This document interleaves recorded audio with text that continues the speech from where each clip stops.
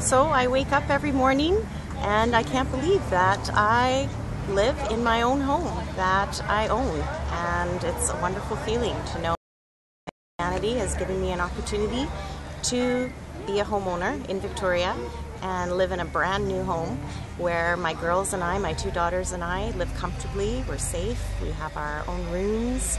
We have a bathtub. We didn't have that before. We have laundry. We have all the amenities. We have a yard. Didn't have that before.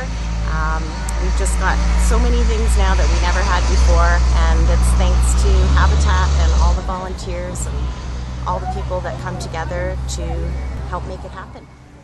So my two daughters and I now have our own bedrooms and we have space. We're no longer tripping over each other in the small space we had before.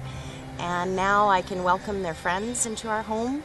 I can welcome my own family and friends. I just had my first Easter dinner and I had some guests over, and it was really nice to be able to host my friends and my family and the friends now of my children.